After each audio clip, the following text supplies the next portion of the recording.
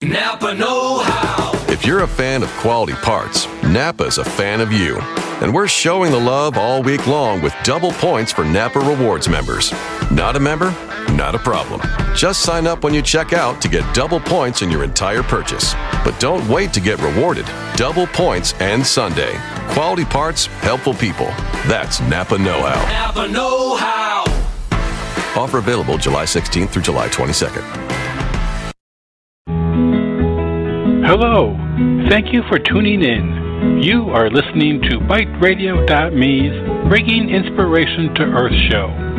For network or show information, visit www.biteradio.me or call 843-808-0777. And now, the Bringing Inspiration to Earth show with your host, Robert Sharpe.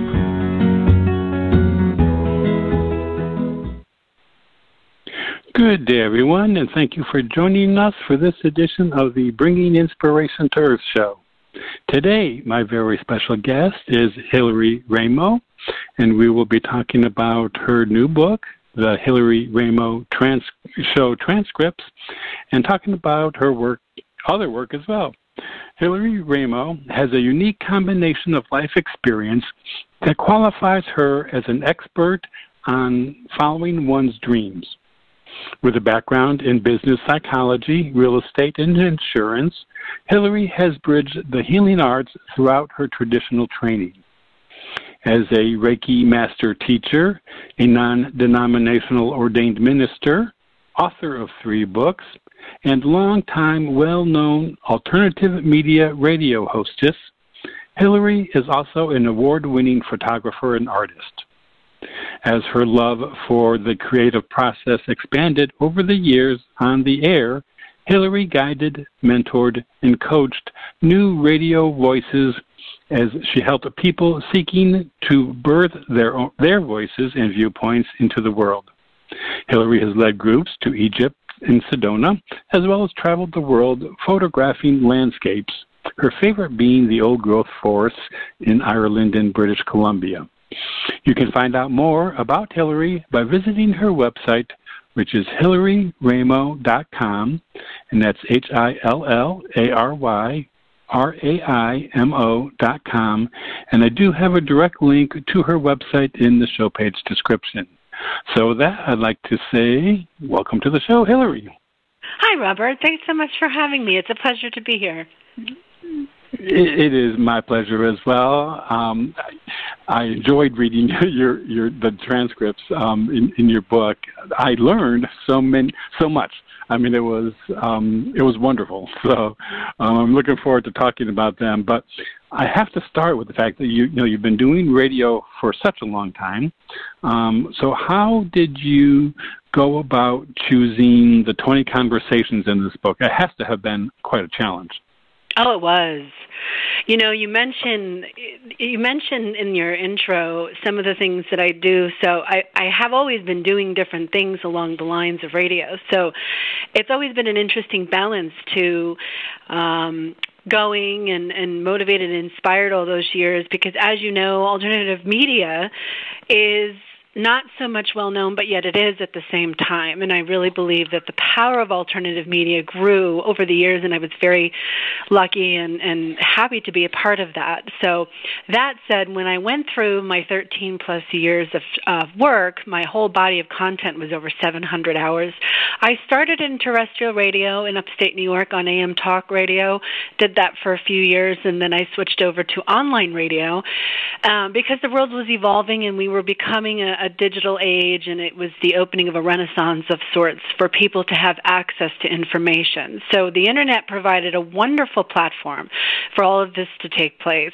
The things that have changed over the years have caused me to kind of retire from it at this point, meaning that we have a lot more control, we have a lot more censorship, and once the internet in general and alternative media became known as a kind of power changer. You would know this too because you're in the industry, but it became an alternative way for people to reach different kinds of information, different perspectives, listen to people that may not have been so well known, but they had a great platform and ability to bring alternative information into the mainstream consciousness. So over this past decade, including 2012, we've had a really interesting timeline of sorts of different ways that people can create, people can access, people can help participate. And all of this has led to much, much larger platforms of access to information, which if you allow that to grow too big and you're the leadership and you're in charge, that can become a great threat. And so in the energy of inspiring the earth and people on it, we really have to take an honest and accountable look at where we are. So when I went through these 20 conversations particularly, I was looking for what conversations over all this time, so many different ones to choose from, so many great and wonderful guests.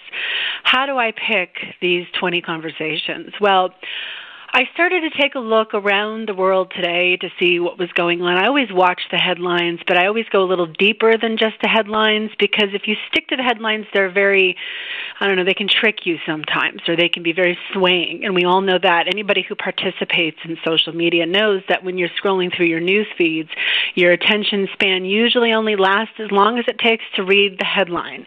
And very rarely do we click on the link to read through the article to see if what the information actually says, but even more so, we definitely don't go looking for the source or fact-checking. So we take a lot of the information that comes into our awareness, into our consciousness as fact.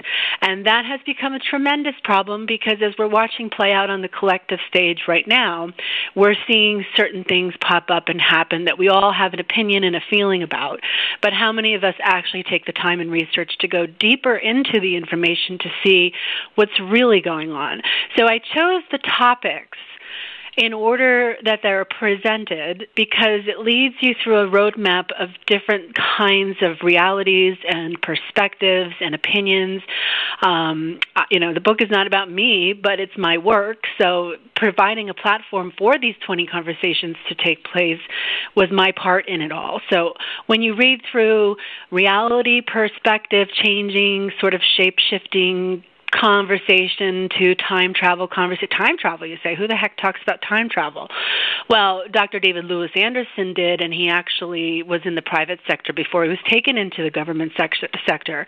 And he had proven and talked about publicly back in 2010, he was doing the alternative media talk show circuit, and he was sharing the fact that his company, his research efforts had actually revealed that data can be traveled through time, backwards. It was a backwards thing and had developed to that extent where they could send data back in time, which opens up an extremely interesting platform for a conversation, I would agree.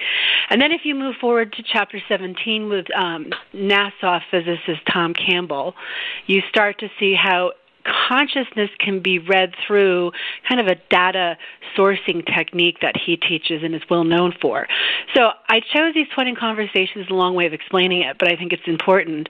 I chose these 20 conversations in order that I did because I felt they give a reader a concept of time. It's like a time capsule.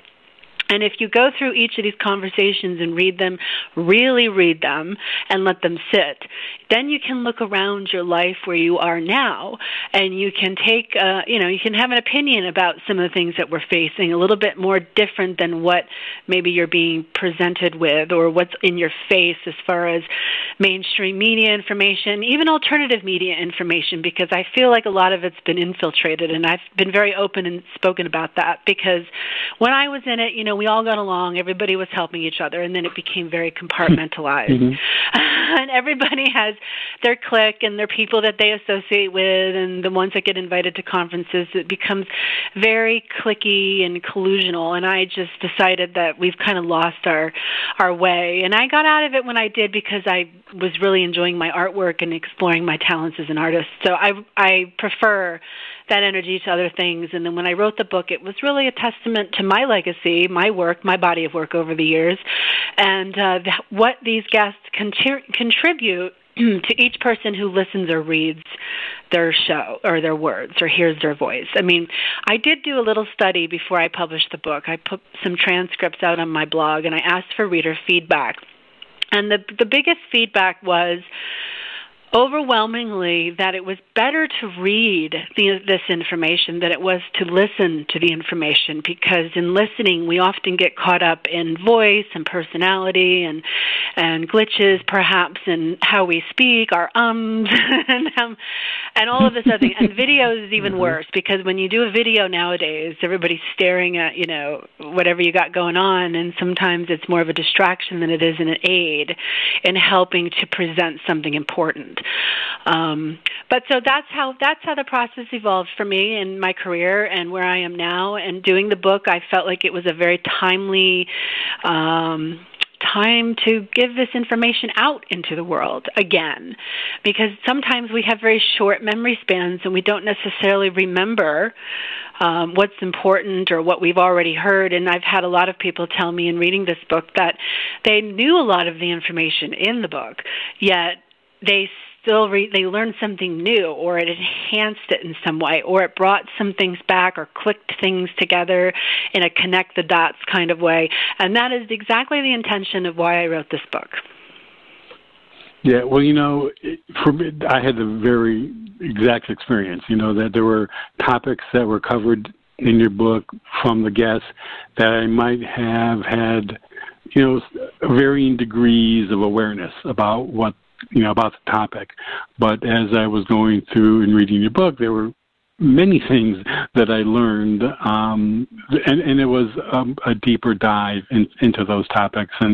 And you're right, reading versus hearing. I mean, with the book, you can stop. I mean, if there's something that was posed by a guest comment that you maybe you resonate with, or that maybe kind of causes you to stir, you can stop. I mean, unlike the audio where it just keeps on going, you don't have that opportunity to really absorb and process some of the information. So I agree with you there that the reading of it, of the information, has a lot more pluses than simply listening or watching it. So now we've talked a little bit about alternative media.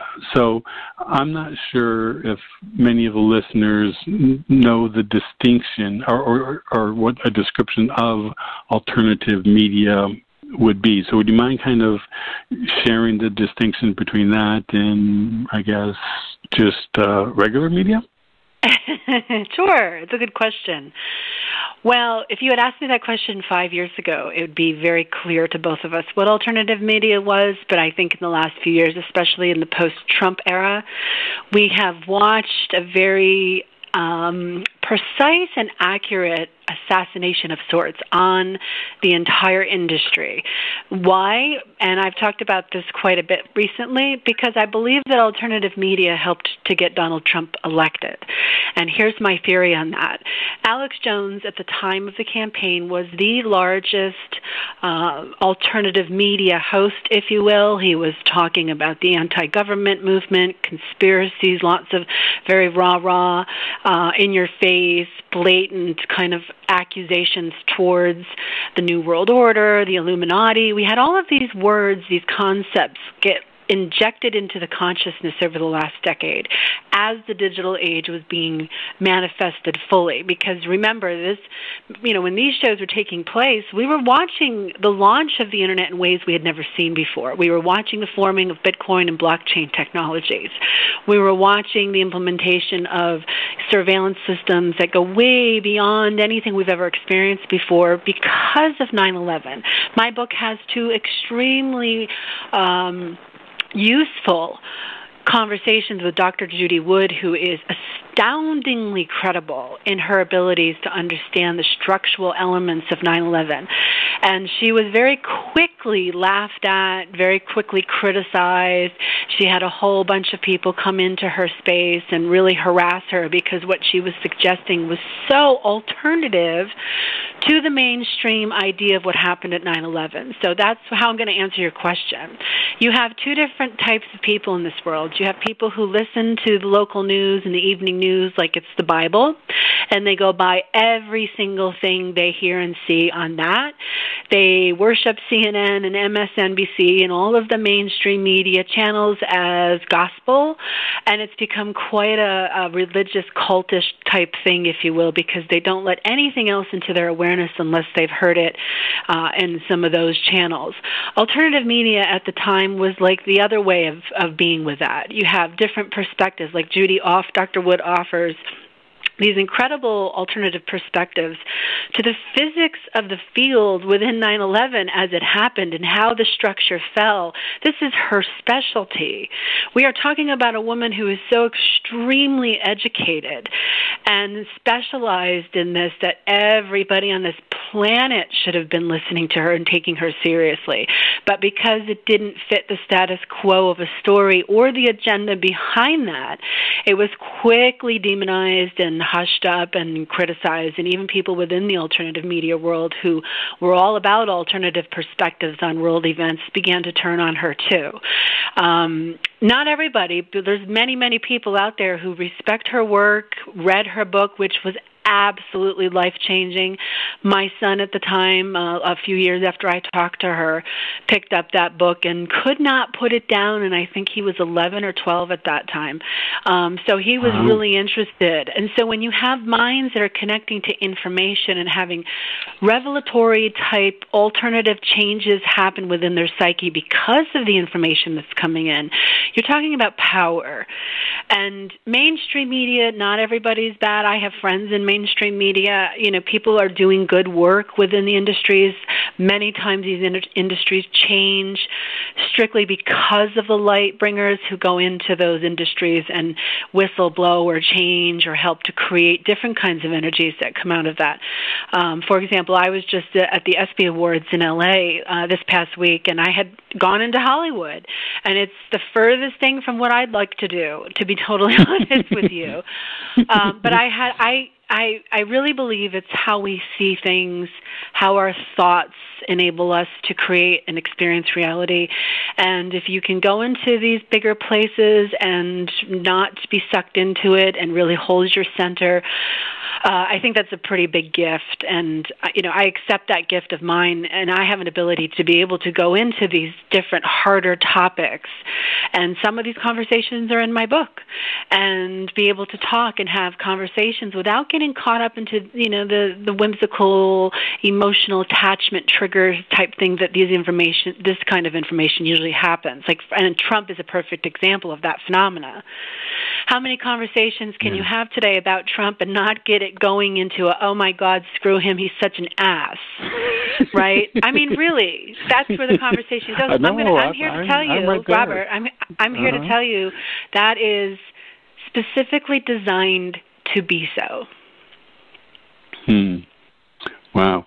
Now, designed by whom? I mean, marketing, propaganda, propaganda, things that go on. I'm not taking sides. I'm talking about this from a very objective perspective. Right. When the campaign was going on, let me just give a little background into that, because some listeners might not understand this. People who have followed my work will get it, but people who haven't will misunderstand that statement. When the campaign was happening, I was writing a book proposal for Cambridge University's prestigious 9 Dots Prize competition. And the question we all had to write a book proposal around was, how do modern-day technologies make politics impossible? So I was watching the campaign from alternative media perspective, watching Donald Trump go on to the Alex Jones show, booked by Roger Stone, who's now a major figure in the media today because they're saying he was associated with some things. And if you go back to that, he ignited an audience of millions of people. Millions of people. He was talking the conspiracy talk. He offered a glimpse of hope for the people who have really started to believe into the New World Order and Illuminati consciousness, which is pretty much has become the main thread through alternative media. Now, you have healing shows like yours. You have shows that are popping up to bring up the light and bring the vibration up and make everybody feel better, and we need that, and thank you very much for doing that. However, most well-known shows that feed the Ancient Aliens circuit, that go into all these different, it's very much like an alternative Hollywood. They've become like celebrities of the alternative history, alternative media, alternative everything, UFO industries. All of that has become very popularized by shows like Ancient Aliens, which, by the way, is in its however many number seasons, right? We all watch it. Most people can say something about it at this point. But you have to understand that I interviewed many of those people very early on in their careers. And it just seemed, and some of those interviews are in this transcript book. And so when you have a progression of personalities going through like the 5-star red carpet treatment kind of thing, it makes me pause and ask a question. And that question is, why is this starting to turn into a little pseudo Hollywood where we have only these personalities get booked and only, this happens or it happens a certain way?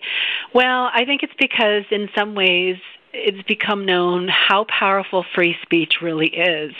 And when you have a platform like the internet that gives people who enjoy their free speech and have no problem speaking it, it gives people a voice into being able to inject the collective consciousness with something very powerful, which opens up your psyche to the alternative possibilities of reality. And that's what we're really dealing with, and that's what Hollywood really is the center stone of the world's entertainment. It feeds every single country on this planet a form of entertainment. The mecca of entertainment is in Hollywood, California. So if you're sitting in, some foreign country someplace, Hollywood in America is probably your, idolized form of entertainment somehow, some way. Branding, marketing, business, and deep psychology is what runs entertainment. Now think about the countries that maybe don't have such great internet or such great access to TVs and don't spend the westernized typical evening in front of the TV. These countries are probably your countries that are revolting, that are not happy with the way the world is running. How much is entertainment really a pacifier? Yeah, it does. I mean, it really does. The pacifier is the perfect word for that. I mean, because it really does clamp down on any type of activism or participation in society. And it's, I'm just, when you talked about looking at headlines and going deeper into the story, and to me, it's, when I turn on the TV and surf channels, I'm amazed at the similar coverage and headlines, that are beamed out, and it's, it really does, to me, it just dumbs down America. Or, I mean, in the sense that you're being spoon-fed information and really not given any opportunity to think or evaluate or analyze or discriminate because there's so little choice coming through the airwaves. Well, you said something really interesting, and that's beamed out. And that's exactly what television and radio signals do. And when you watch a movie in a theater, your brain is operating on the same frequency it does when it dreams. And you can look that up online. You can Google that, and Google only accesses 4% of information. Let's not forget that, folks.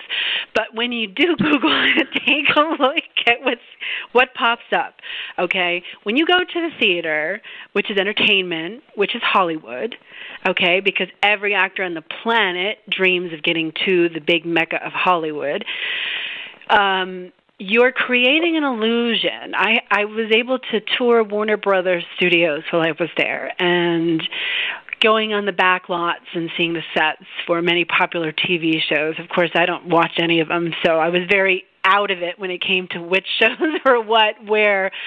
But they build this entire universe, really, because they can do everything on site.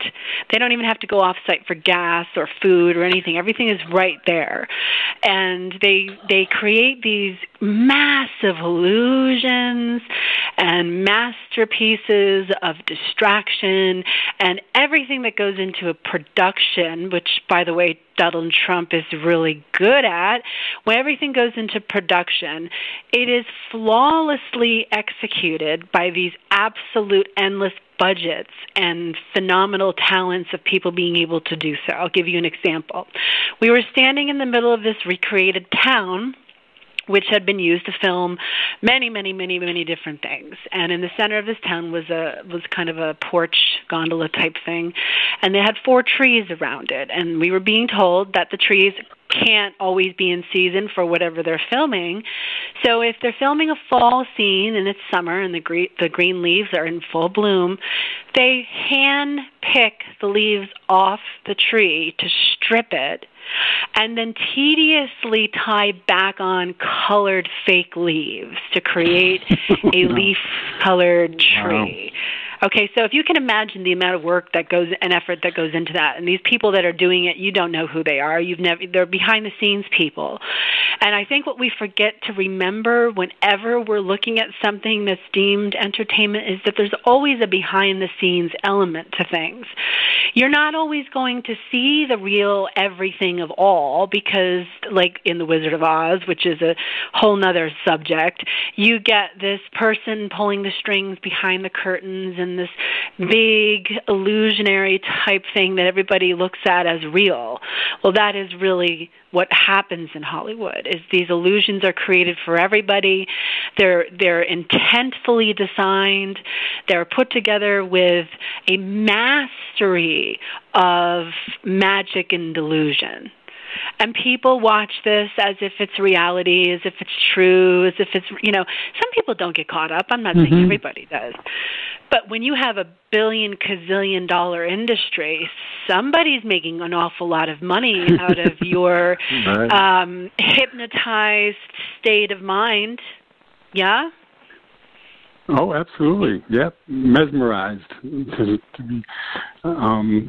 Exactly. And to me, it's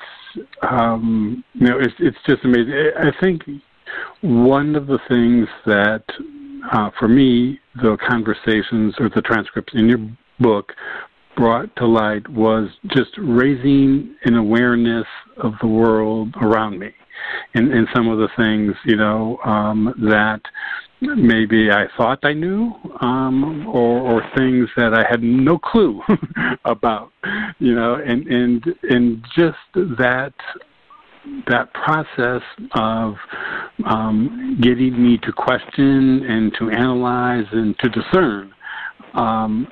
I feel that, even beyond the topics in the book, that is a mindset that will continue for me. You know, I mean, it's one of those things where it's kind of like the stories in the book were the seed of thought processes, you know, that can be applied to other areas in your life around you. And I think, you know, that's one of the values, I think, of the book that I don't know if it was intended, but that is, for me, an effect of the book that I think is very valuable. Well, thank you. I take that as a great compliment. I really do. I really do, because, you know, that was the intent of the book. The intent of the book is to offer, however many copies go out into the world, it's out there. And whoever forever picks up a copy of that book, they're going to read it and they're never going to quite see the world the same way. And that is exactly what I'm hoping for. Because my own journey through information began kind of like on a spiritual path. You know, I was walking through my life doing my spiritual seeking and working with people and doing the inner work that I needed to do, that I wanted to do, that many of us put off and never do, actually helped to reveal my passion. My voice certainly didn't start off. It was a little shaky when I first started radio, and, you know, I'd read through my bios and get a little nervous, and just things would happen, right? Live radio, gotta love it. And as I grew through my years of radio, and I came to realize the incredible value of being able to have a conversation a week for years and years, over a decade, was really my spiritual awakening. That was my spiritual awakening, being able to say, I want to talk about this subject right now. And I was working with an incredible team of people who made that all possible. And some people who didn't even really, you know, that weren't even on an official team, but they were part of my life at the time or along the way, and they would inspire the kind of energy that helped me do it in many ways. I was inspired by many people along the path, and so I'm still really grateful. And now that I haven't done it for a little over a year, almost 2 years now, it's one of the things I miss. I really enjoy good conversation. I really enjoy it a lot, actually.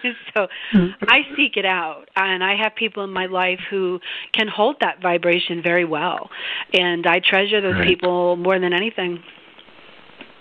Absolutely. Well, we're about halfway through the show, Hillary, so I want to take a quick break, and I do want to invite listeners, if you would like to call in and ask Hillary any questions, you can dial in at 619-789-4359. And for those of you listening live in the chat room, if you have any questions, feel free to post them there.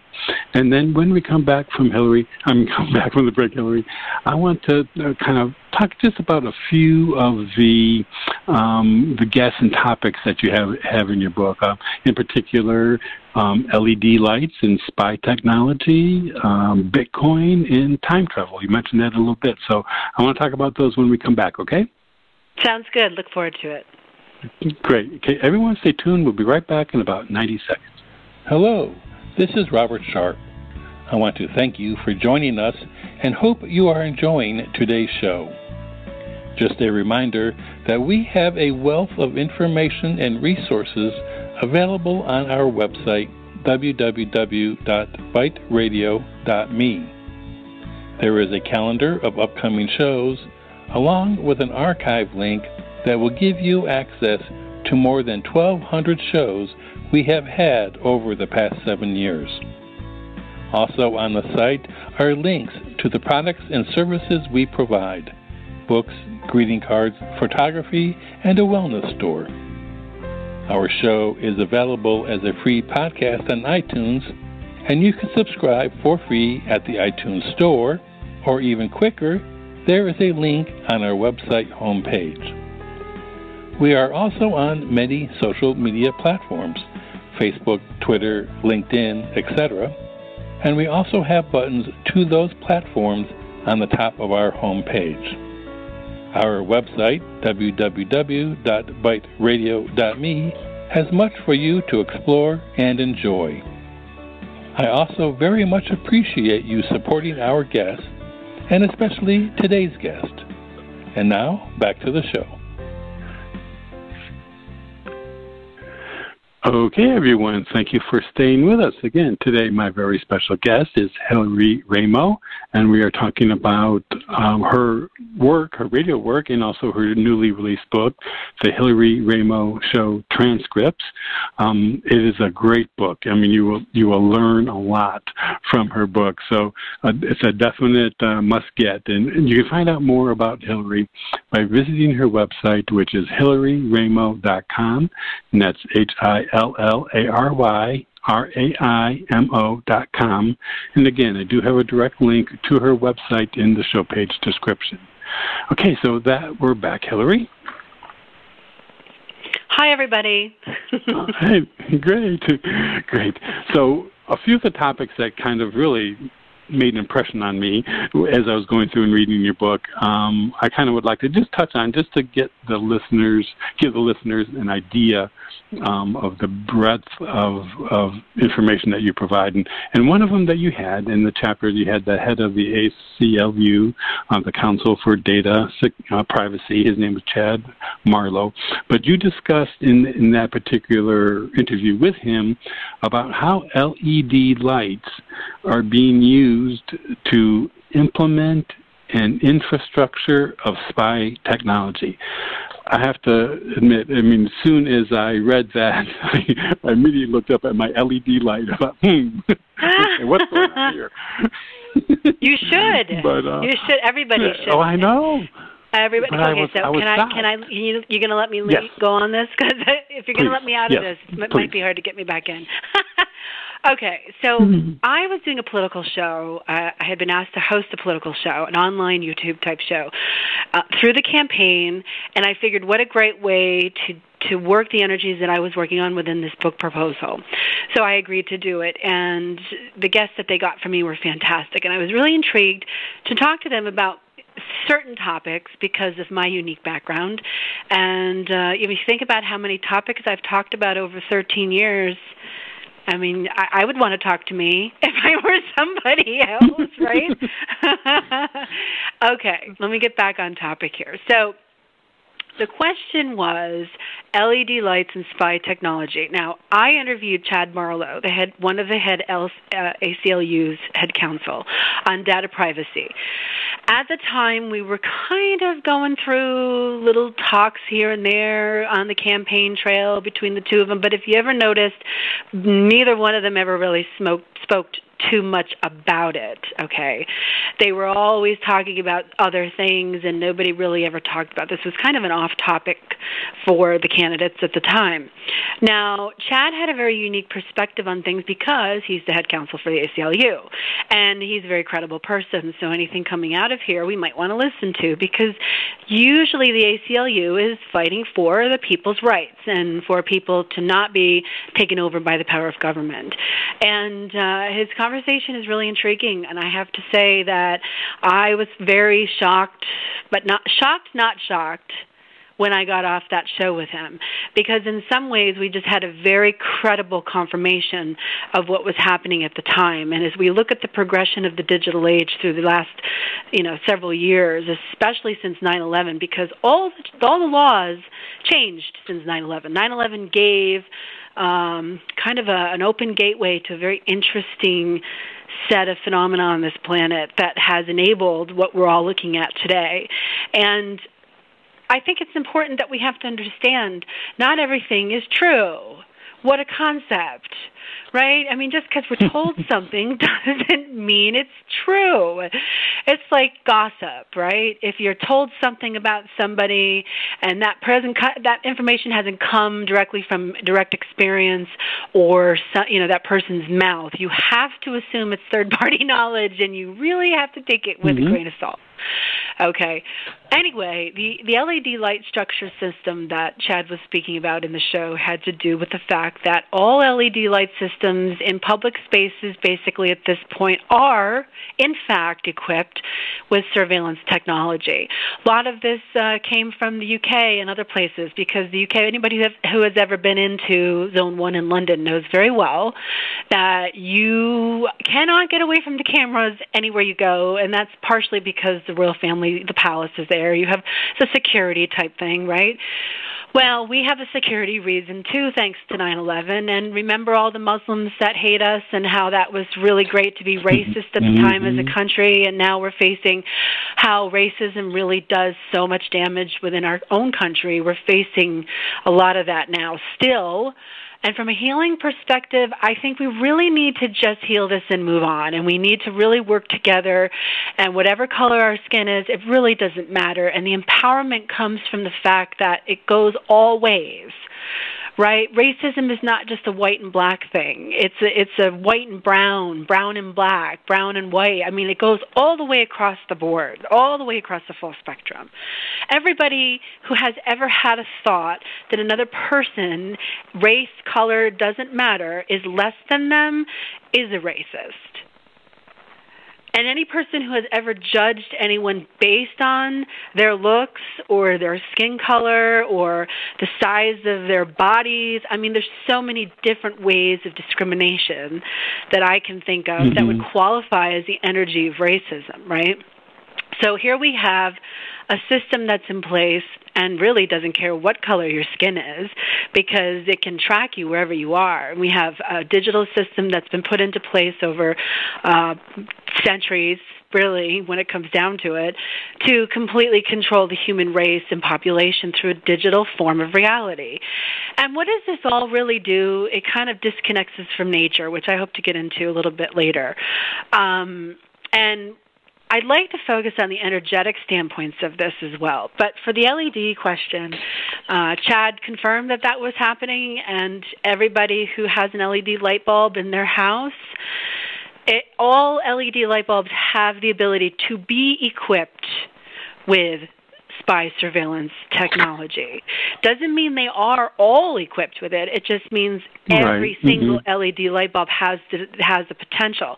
So if you're visiting and you're staying in someone else's home, or you're being offered a place to stay, or you're in a hotel and they know you're checking in and your light bulbs are LED, you definitely don't know what's going on in there, and things can be changed very quickly.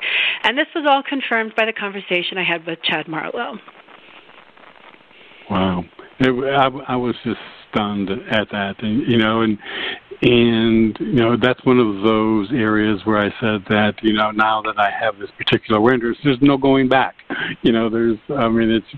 It's there in the forefront of my mind, and that's a good thing. I mean, it planted the seed of questioning and looking around and being aware of my surroundings, and just. Being a participant, in my life rather than just, kind of being there, and existing. Again, that was one of those areas that I really wanted to highlight because, again, it got me thinking. Now, we do have a caller. His name is Bob, and he's calling from the Whitsunday Islands. And let's see what Bob has to say. Hello, Bob. Hey, good morning, sir, and good morning, Hillary. It's a beautiful, beautiful dawning of the day here in the Whitsunday Islands. And what can I say? There's so much that you've shared, Hillary, that really resonates with me, which is always encouraging for me. But I'll just share a few things that have been triggered by what you've shared. When I consider the people that are running our society, they only have one modus operandi, and that is to divide and conquer. And I too realised a long while back that everything I'd ever been taught and everything I believed was a lie. So I probably questioned everything in my life for the past 30 years. And in my own journey, I've come. I've achieved my goal, which is personal contentment. I am master and commander of my life and take full responsibility for everything that happens in my life. And I've come to realise now that my story, my journey, my truth is all that I have. And because everyone's equal and everyone's unique and everyone's sovereign, I realise that my story is only valid for me. And I'm more than happy to share my story in the hope that some of the things that I've learned, some of the tools I've picked up, will resonate with other people. But what's happening in society today is so blatantly obvious, and I haven't had a television since '95. It's all part of Agenda 21, isn't it? You know, they want to decimate the human population. They want to keep us apart because they're afraid of how powerful we can be if we get back together in common unity and stand together and no longer accept this corrupt regime. We're not supposed to live like this. We're supposed to live in joyous harmony. So, yeah, thanks for triggering that little line of thought. And as I put in the chat room, for me, my mind is just a tool that I use when I choose, for I am so much more than my mind. And this one came to me the other day. Thinking is the weapon of mass distraction. I get through my life by feeling it. That bloke that said, I think, therefore I am, got it wrong. Because for me is, I feel, therefore I am, because I experience my life through my senses. So thank you very much for your time and attention, and thank you so much for not interrupting. Always a pleasure, man. Always a pleasure.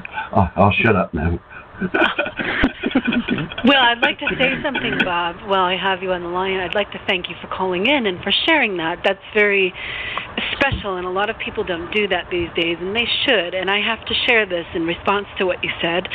I was recently standing inside of Stonehenge a couple months ago, and I had the privilege of doing so with Maria Wheatley, who is one of the UK's most top expert on megalithic structures. And she brought up an interesting thing about Phase 1 and Phase 2 of Stonehenge, and how the insides of the temple were changed. And I asked the question, well, what triggered the change between Phase 1 and Phase 2? And she said, an eruption of a certain volcano. I said, really? So we were smart enough to pay attention to the earth changes back then, but we're not smart enough to do it anymore.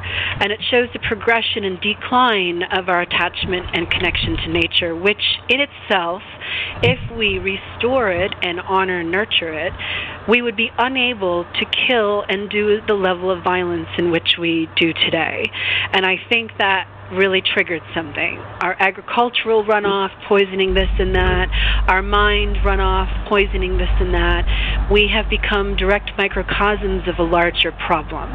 And until we learn to restore that connection, like we should be restoring the inside of Stonehenge, yet it should be different because that volcano has gone off within the last decade and nobody has noticed. And the stones lay there and guarded by the military, and nobody's allowed to touch them. So what do we do in those circumstances? Can I respond, Hillary? Absolutely. Can I respond quickly? Well, darling, I used to live quite close to Stonehenge and was lucky enough to sleep overnight within the stones. It was about 1970, 1971, and all the hairs on the back of my neck stood up, you know, and then I had the privilege to climb the Great Pyramid of Giza in '74 when I was in the Merchant Navy, and I had the same energetic sensation. And now living in Australia, I've been here since '89, and I've been to Uluru 3 times now, Ayers Rock, and it's the same sort of energy. And I walked all the way around Ayers Rock with my hand on it because I said to the tribal elder that I had no intention of climbing on his church, and he gave me permission to walk all the way around. But I had to come out because there's places of secret women's business, and I really appreciate that. But now, here I am in Australia, and I do not own a pair of shoes. I walk this land barefoot. I feel it. And my closing statement, which is probably broad brush, there's a lot of crackling going on. Can you still hear me? I can hear you, but there is definitely static. Yeah, okay, I'll just close with this. And my life is simple, living in, my heart's in the driving seat, not front mine. But in 1969, I can remember being out in the backyard with my 2 best mates and saying, hey Rod, hey Dave, man's got to stop this. We've got to stop worshipping technology and get back to the cave, if you like. And so for me now, Science is the sickness and nature is the cure. But the further away technology gets from working with nature, the sicker our society becomes. And that's just my observation. So, yeah. But for me, it's all about feeling. It's all about feeling. Feelings are healings. Well, God forbid you feel in this world today. God forbid you feel anything, especially love and joy. I wake up giggling. I do. There you go. Well, thanks for calling in, Bob, and have a good Bob. day. Bye. No worries, mate, as we say in Australia. Thank you, sir. All right. Well, it's interesting, Hillary, because what he was talking about, and you kind of, indicated prior to the phone call about the importance of nature, and it's with the work that you have done. What is your feeling about technology and how it may be taking us away from our connection with nature, and maybe, like you said in your example of Stonehenge, that connection, kind of changed way back when, the approach, when it comes to the Stonehenge architects. Do you feel that we are going to maybe be forced in a way to reconnect with nature, just because we're not giving her the due attention? Well, I think she's perfectly fine by herself. And we forget that we're a part of her. So even in our evolution, we're still aligning with her, but we're just not maybe conscious of it. And that conscious connection is what makes all the difference. And you can find that in conversation. The line becomes crackly because you're raising the vibration, because you're having the right conversation. And you're talking about the things that are important and need to be discussed. And you've stepped outside of that matrix of branding, marketing, numbers, sales, everything that keeps us tied into it. Right now, I bet you there's very few people on this planet who can do a job and make a living without some form of connection to an internet digital signal, which is by plan. That's by plan. The infrastructures that have been created, if you believe in ETs or UFOs, something coming from another planet and visiting us and needing to study us, the most brilliant way to do that would be to completely digitize everything about the human experience and study them. And the data centers that collect all of these things, they're kind of like entities in their own sense, right? They're like an etheric library of sorts, holding all the documentation of everything. Our great achievement won't be something like the Giza Plateau or Stonehenge. Our great legacy will be the data centers and supercomputers that hold it all for eons and can be transmitted anywhere, including back in time. If you read my chapter with Dr. Tom Campbell, a NASA physicist who talks about consciousness at a very great level. His work is really just going to be something to be treasured as we grow and evolve through our future. And he talks about seeing things as data. And Tom and I have worked together a couple times through the Path series, the documentary series put out by the Path 11 Productions years and years ago. And we went to London to do a Q&A talk before the premiere out there, and it was just Tom and I as cast members, and we had a quite engaging, beautiful audience, and the women all got what I said, and the men all got what he said. Okay? Because Tom will talk from a very one side of the brain, I'm the other side of the brain, and I'm the creative, flowy, intuitive one, and so is he. But, as a female, as a woman's voice coming out, it was interesting that the women definitely understood what I was saying and how I was describing it, and the men got what Tom was saying. And, of course, across the board, everybody gets what Tom says, but it was interesting to observe that. And I think that's where we've gotten lost, is we've gotten lost in not really aligning with our true voices and where we really feel as who we are incarnated as right this minute. Okay, and Tom's work brings you back to the center of intuition and thought, consciousness, thinking things to reality, interpreting how we translate different energies coming into our lives, or people popping up and having conversations. I don't believe in accidents. I don't believe in coincidences either. And as I was standing at the ESPY Awards 2 days ago, all the victims of Larry Nassar, the Olympic trainer who sexually abused hundreds and hundreds of women over the course of his career, who's now serving a lifetime sentence in jail, came up and stood up, and that was the last part of this big, massive, perfectly executed production. And it had a big statement, but it didn't quite get the kind of standing ovation that some other things got, which I thought was strange. And although many people acknowledged it, it was one of these things that, you're just kind of in awe of what goes on behind the scenes sometimes and how really dark and destructive it can be. You had a really powerful healing moment. So as a Reiki master, I sat there in the middle of Hollywood, done up to the T, wearing the costume, doing Reiki symbols on all of them, doing Reiki symbols on the audience, doing Reiki symbols on the people on stage. Because that's who I am, right? That's what I do. And I did the same thing with Sandy Hook when Sandy Hook happened, because Sandy Hook is one of these kinds of events that we as human beings tend to get so obsessively traumatized by and can't turn the TV off. And if you don't have a TV, you still have access to internet, or you wouldn't be listening to the show. And the internet is just as part of the television production as is your phone or your iPad, or however you connect to the signal at all, is how you're being studied. You are not able to get on a cell phone these days and not be studied. How many people have a cell phone that will say, "Oh, you must be sleeping now," or "I can tell you're walking"? How completely terrifying is that? No. Okay? Because we've been trained to hold I'm sorry, am I running out of time? We've been trained to hold our cell phones the way we hold our identities. I agree. And we're running out of time, and we're down to 5 minutes.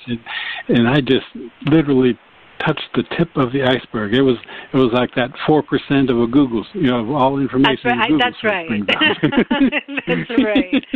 No, that's a really interesting fact, and anybody listening to that really needs to do their research on that. You think you know what you're talking about when you Google something, you get the answer. It's like that magic 8-ball we all grew up with before the internet even existed. You shook it, and something would come up to the surface and go, "Maybe." And you go, "Oh, my God, that's exactly right. That's my fate."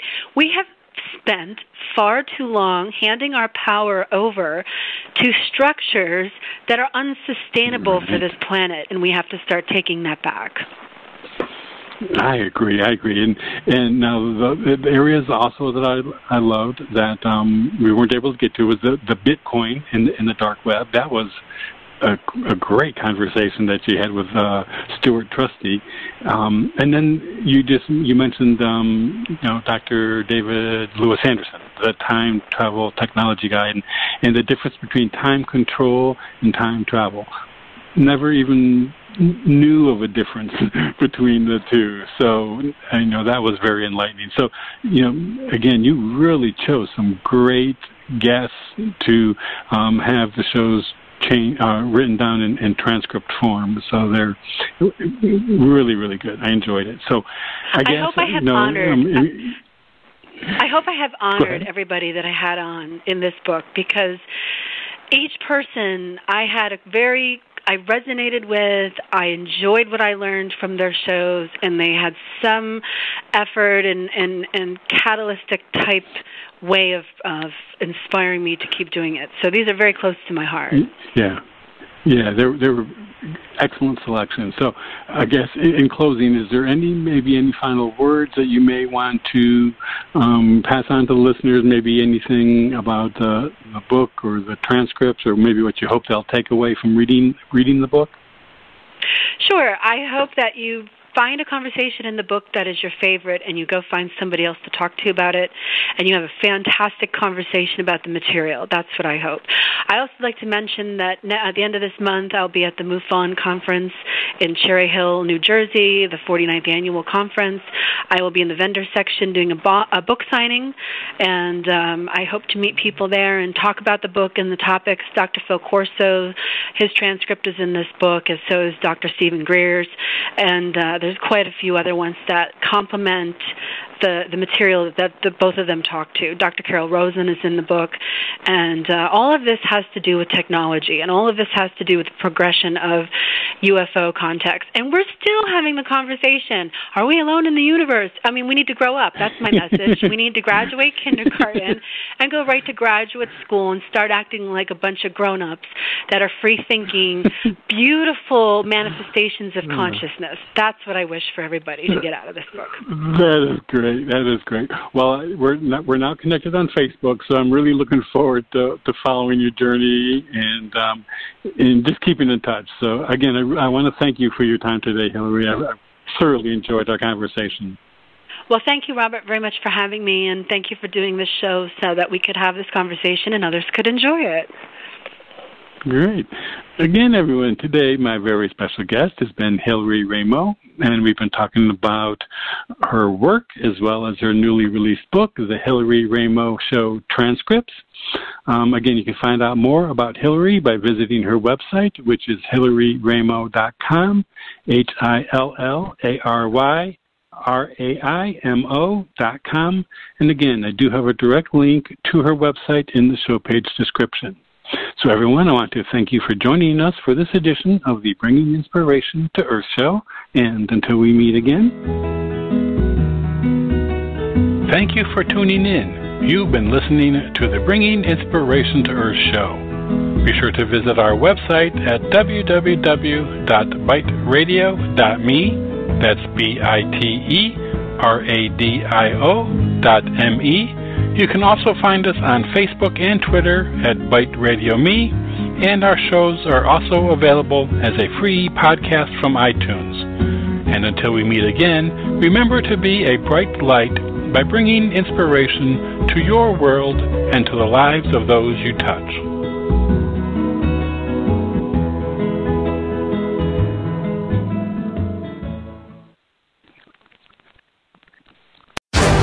This Friday, suit up. Mission Impossible Fallout is 95% fresh on Rotten Tomatoes. It's one of the best action movies ever made. Showtime. Rolling Stone calls it off the charts spectacular. What is he doing? I find it best not to look. A thrillingly clever story filled with twists and turns. Target Ethan Hunt. We should be dead. Why aren't we? With an ending that will blow you away. Winner out. In. Tom Cruise. Mission Impossible Fallout. Friday. Rated PG-13. May be inappropriate for children under 13. Hi, it's Jamie, Progressive #1, #2 employee. Leave a message at the... Hey, Jamie. It's me, Jamie. This is your daily pep talk. I know it's been rough going ever since people found out about your a cappella group, Mad Harmony, but you will bounce back. I mean, you're the guy always helping people find coverage options with the Name Your Price tool. It should be you giving me the pep talk. Now get out there, hit that high note, and take Mad Harmony all the way to nationals this year! Sorry, it's pitchy. Progressive Casualty Insurance Company and Affiliates. Price and coverage match limited by state law.